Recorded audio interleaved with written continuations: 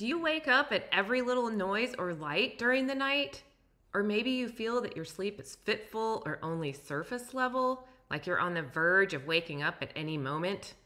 If this sounds familiar, you may be a light sleeper. So high quality uninterrupted sleep is important to feeling vital during the day, which is why being a light sleeper is frustrating. When things out of your control disrupt your sleep, you may feel resentful, and then this can further disrupt your sleep. And poor quality sleep not only makes you more irritable, but it increases your risk for some health conditions such as diabetes, high blood pressure, obesity, and even dementia.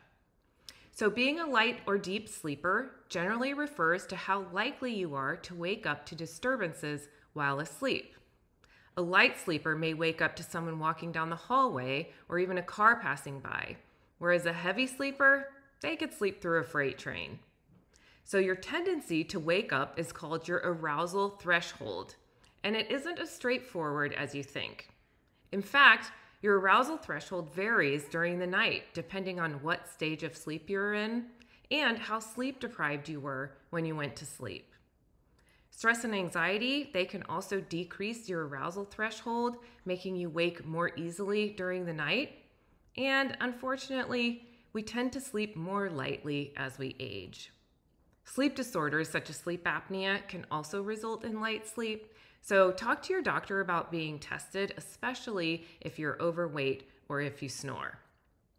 Now, while sometimes sleep disturbances are out of your control, there are lots of things that you can still do to help increase your arousal threshold and increase your chances of getting better quality sleep. One is to control your environment. For example, using blackout shades or an eye mask can help decrease disturbances from light, and white noise machines or earplugs, they can help muffle noises. Following good sleep habits will also help. This includes limiting substances like caffeine, nicotine, and alcohol before bed, and keeping a routine sleep schedule. But my very favorite tip for adding depth to your sleep, a calming meditation before bed.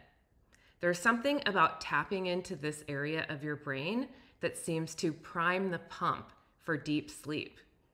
And even a 10-minute body scan or a deep breathing exercise can be helpful. So give it a try. What do you have to lose except for light sleep? Thanks for being here. I'll see you next week.